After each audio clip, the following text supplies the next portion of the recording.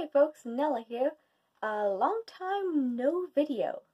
Much longer time than I thought or expected it would be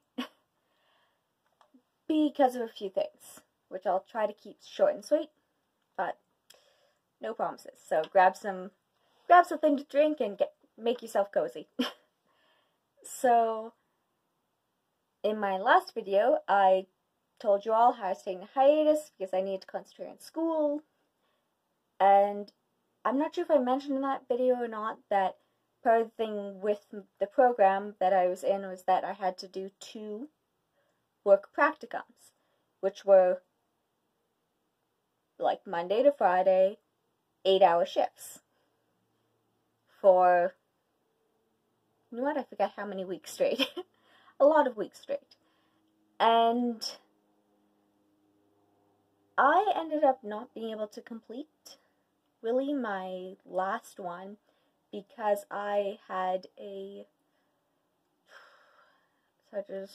prolonged flare-up of my chronic health issues, even though I was eating the same, so I don't know if it was the 8-hour shifts that were getting me or what, but I ended up having to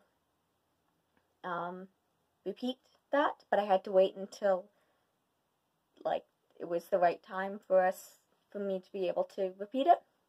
And I tried to make a video like explaining all of this and explaining that I still didn't have extra time for dolls back in, I want to say late January or early February.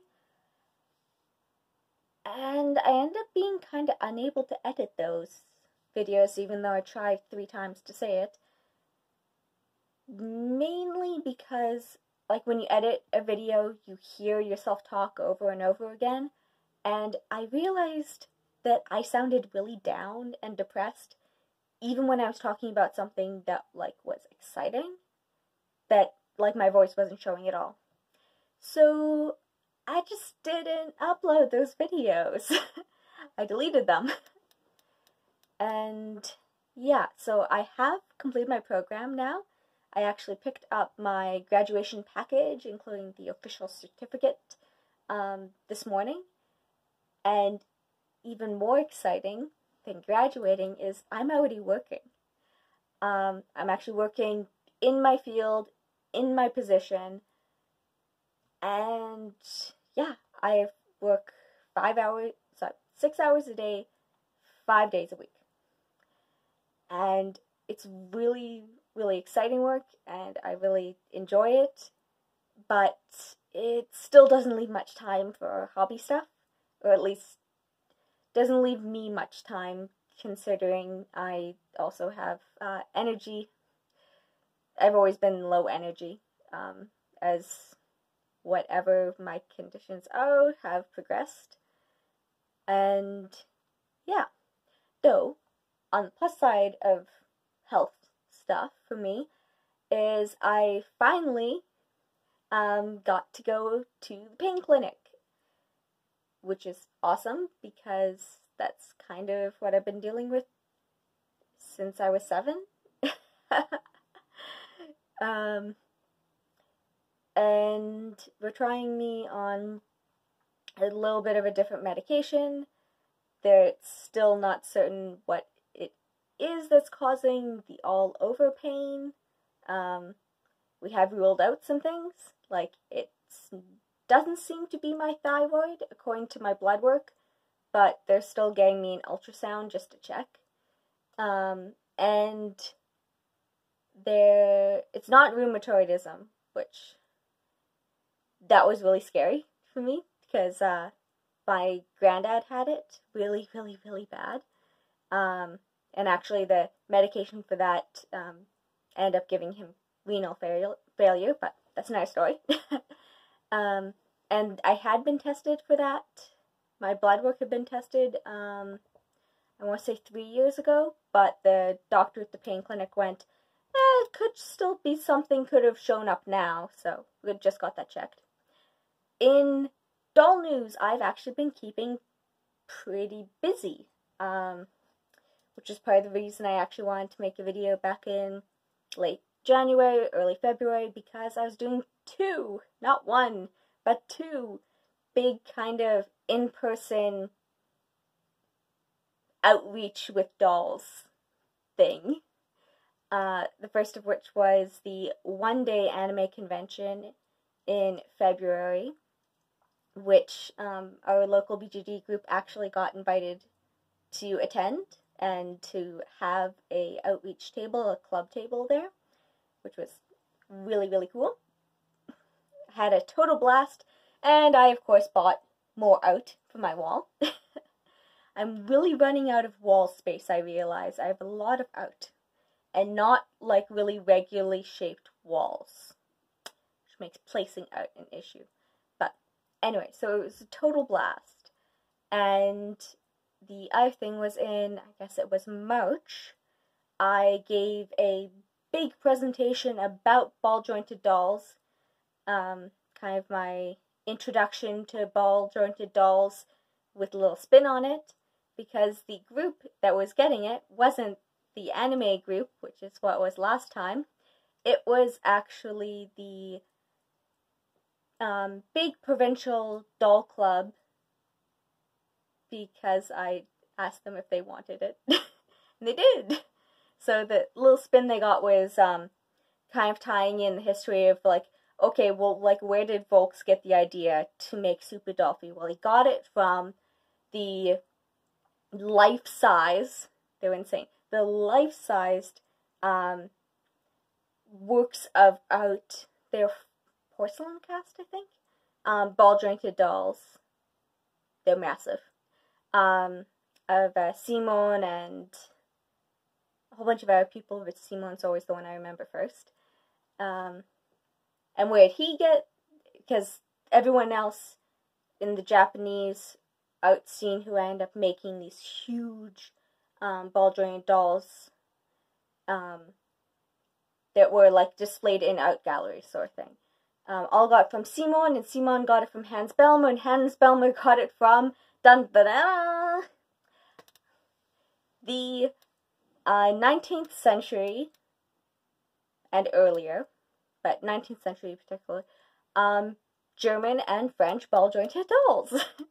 So it's kind of like, this is the origins of them, and then this is what they are now. Boom. I am actually now a member of the Provincial Doll Club, which is fun. It's a very different crowd than the BGD group that we have. It's also, they're a lot more like formal and structured. I mean, they actually have an agenda and like things that are scheduled rather than a whole bunch of us chip in to rent a room at the public library and someone brings snacks. Oh, and we buy and sell stuff. And then I guess the other big doll outreach thing I did was the 3-day anime convention in July, which was really cool because we ended up having different members of our club came in on different days. So the display of dolls actually changed from day to day. Like, Fridays did not look like Saturdays, Saturdays did not look like Sundays, which was awesome. It's cool, because then we had people who had already been by our table going like, oh, and what's that one? It's like, oh, well, let us tell you. For instance, I brought KO in, because we had a whole bunch of human dolls, and I went, nah, Anthro. Yeah, that was, once again, a really, really awesome experience. It has been every time I've done it, but it's really, really fun. And just, like, really rewarding, and just plain awesome. In preparation for that 3-day anime convention, which I was only really able to be there in full capacity on Saturday and Sunday, because the Friday I was still in my work practicum. So in preparation for that event, I did 4 face-ups. I did 4 face-ups in a day and a half, I want to say. It was kind of insane, but you may all remember that I kind of do my face-ups in batches because the part of the filter that actually filters out the MSC, that filters out aerosols, only lasts for 3 days, and that's sealed in an airtight container. So, it's kind of like, you plan that if there might be bad weather one day, then you're okay, you still got 2 more days. So, yeah, so I did that. So I did 4 face-ups. And now I'm going to show you all the face-ups because I'm actually really proud of how they came out. So I redid Umako's here. And this is what Umako wore to the anime convention. She wore her schoolgirl outfit, complete with, if I flip them over, her Sailor Moon charms, and this one right here is from someone who was selling also at Icon this year. And then Sailor Moon charms, and the bag actually opens. So I redid Umako's. And I'm not sure how much you can tell. She does still have very light freckles. And she's got the eyelashes in now. However, sad news about the eyebrows. You may remember that one of the amazing things that I found when I took off Umako's factory face-up from Volks 2003 face-up was that she had, I guess they were called the guidelines for doing eyebrows. They were little etched, like notches, not notches, little etched lines. They were very, very lightly etched into the resin. And that lightly etched, yeah, they are very lightly etched. When I took off the face-up I had given her last time, it took off a good portion of the guidelines with them. That was really sad because I actually really liked the placement of those, and I liked how I could just sweep pastel over them and still have a little bit of that indentation of hairs. But it's not to be. Next in the, wasn't quite expecting that, was Usagi, who's in my last video. She had her face up pretty much removed, except she still had red lipstick. And after hours upon hours upon hours upon hours of trying to get the last bit of red paint out of the corner of her mouth, I decided that nope, I didn't have time to try and scrub even more. It was the last weekend before the anime convention, and I wouldn't have time to do face-ups during the week, so she had to get one right away. So I decided to keep the red lipstick, and Usagi went really dramatic on me. I mean, I was not expecting her to go quite so dramatic, but when it happens, it happens. And there are her little teeth. There are her little teeth. Oh, I love her teeth. Speaking of dramatic, probably one that I was most happy to have completed and looking cool was, dun-dun, Emelinda here. Hair. There's a picture of her in more natural lighting on my Instagram. But I am kind of liking how the torch feature on my phone is really showing you everyone's eyes. Except I have the feeling it's not going to show you Ghost's eyes very well. Ghost?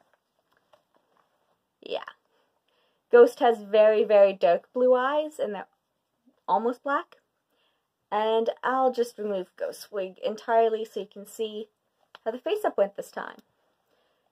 Still fantasy, but a very different color scheme than last time. So instead of warm browns, we have purple to go with the new wig. New to Ghost Wig, I should say. Less dots, but more colorful.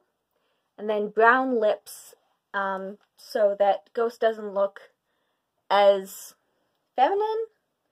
Also, I don't know, it seemed to go with the rest of the face up, especially with the eyelash, not the eyelashes, the eyeshadow, which is actually, if I pull in closer, the eyeshadow looks like that because I put a whole lot of glitter in it. So it's all shiny and metallic. I think it was originally the same color as the lips. So, that's the wonder of gloss, folks. Eyeshadow and lips were the same color. Applied gloss, no longer the same color. Okay, that's almost, that's almost everything. And I think this is longer than my first take of the video, but whatever. It is getting late. Usagi now has an even more in-scale Gundam, courtesy of Gundam World Cup. Which I can't believe that was actually in our city, so, like, kudos to the Gunpla Club, Do You Gunpla, for actually, like, somehow pulling in Bandai to make our city, our anime convention, one of the lines for choosing the semi-finalists of the Canadians who are going to Japan for the Bandai World Cup of Gundam. Yeah. Super exciting. Super awesome. Oh, there's one other thing. I finally have some files, proper files, so I can finish up Noah's dang eyes. Poor boy's had really roughly cut out eyes for less than a year, but it's getting close to a year now.